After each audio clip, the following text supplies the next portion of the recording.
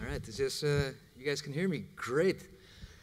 I just first of all wanted to say I think it's really, really wonderful to see so many people here, especially on a Saturday afternoon and the sun is shining outside and you're all coming here to watch this. It's really nice. But basically I wanted to say welcome. I'm guessing for a lot of you it's welcome to Lisbon.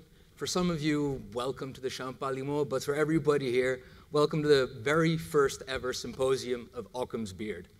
Now what brings us here today, of course, is to celebrate the work of a man, well, he died over 700 years ago, but before that, he was a very studious and ardent monk, and he was very concerned with matters of philosophy, matters of reason, matters of truth. Most importantly, he had some very, very strong opinions about facial hair and what to do with it. Now this, of course, is not on. Wonderful. Great. So this man, of course, was William of Occam. And William of Occam was studying many things about how to actually explain the natural world around us. And he's, of course, the man who made famous the principle which we now know as Occam's razor, or as I've been told it is in Portuguese, a navalha de Occam. Is that more or less right? All right, so basically what he was studying, he was trying to study what to do if you have an unexplained phenomenon and there are multiple possible explanations. And what he posited was, all right, hold on with here, my spoken Latin is not very good. It's a numquam ponenda et pluralitas sine necessitate. So basically, loosely translated in English, this means plurality is never to be posited without necessity, but basically what it means is the simplest explanation is the most likely.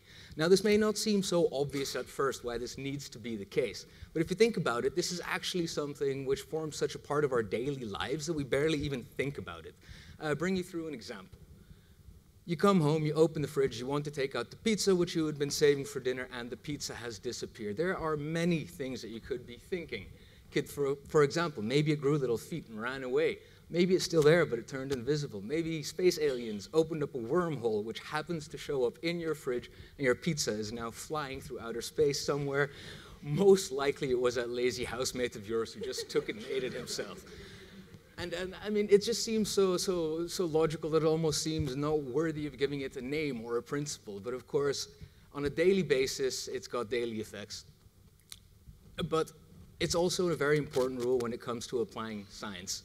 And this is just going to be one example of science done right in one of the most elegant ways, using the principles of Occam's razor. So for a very long time throughout our history, we had a model that everything revolved around the Earth. Now, of course, it seems to make a lot of sense. That's what it looks like when you're standing here. Everything revolves around us. And what started to happen is after a while, they were able to trace the movements of planets.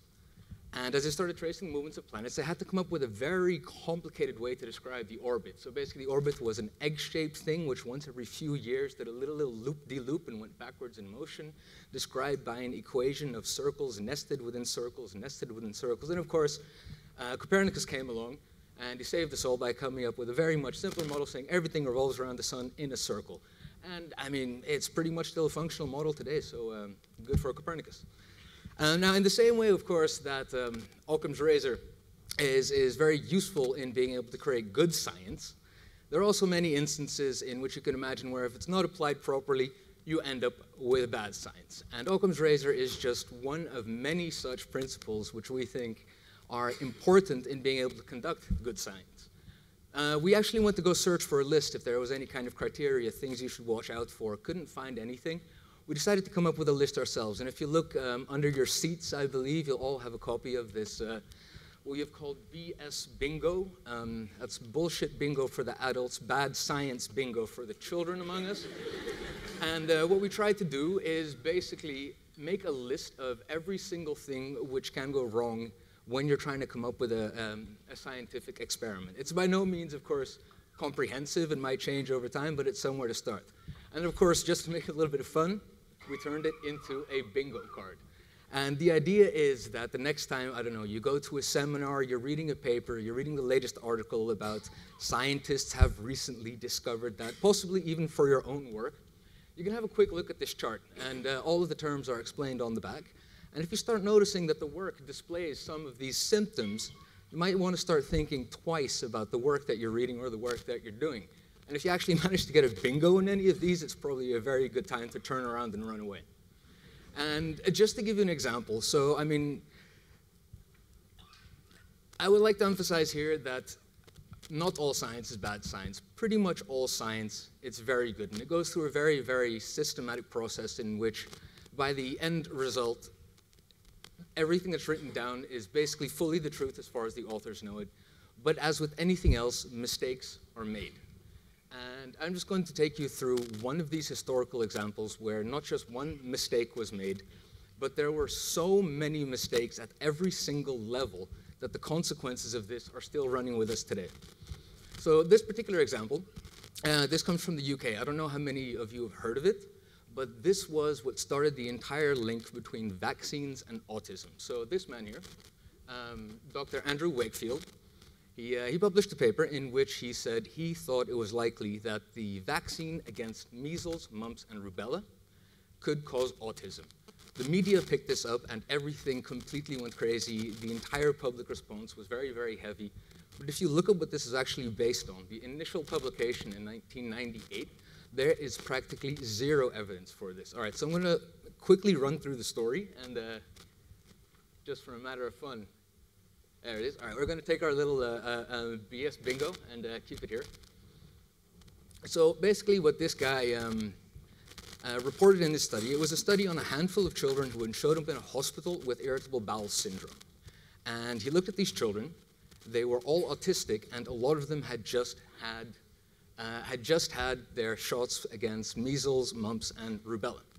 Now, of course, this was just a 3-sentence phrase which he had written down in the paper, but immediately he already established a link between vaccines and autism.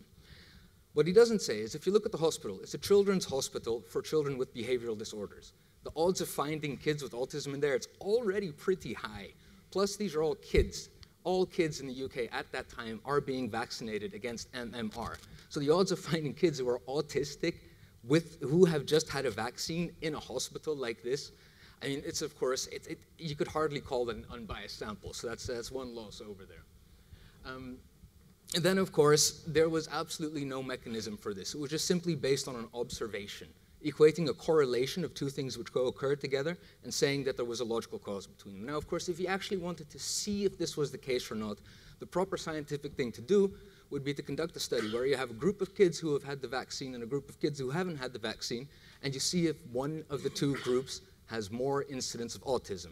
But that didn't happen either, so there was absolutely no control. And then I think most importantly is that, of course, bingo, if you're going to claim something as big as that you found a cause for autism, a very, very complicated disease, and that it lies in a vaccine, something which inherently saves lives, you better have some pretty good evidence other than just a hunch or 1 or 2 sentences. Now, other than these very fundamental problems, the entire story has so many holes in it, you could probably fill up this entire bingo card, but I'll leave it up to you if you want to do that.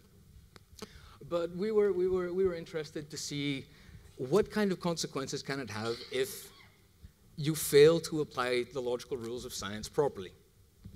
And what we decided to do, which brings us right back to the beard, is ask you guys, ask Portugal.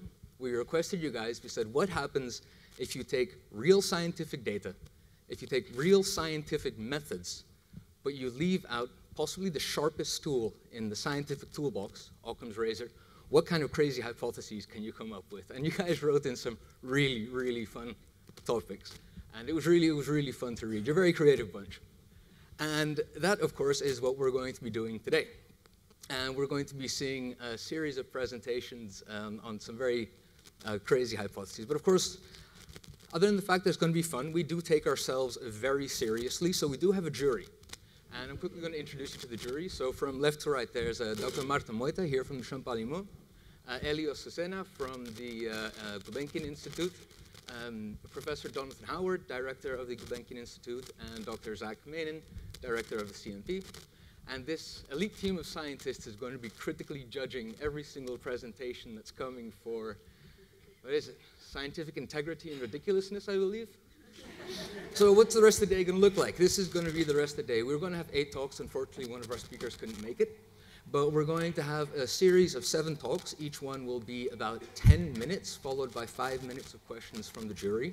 If we have any time left, we will try to take 1 or 2 questions from the audience. But we've got, where is Sasha running around with a microphone? Yes, there you are. So you're going to have to be quick. So if you've got a question prepared, try to signal that guy over there. He will have a microphone, and he will come and try and make sure you can get your question out.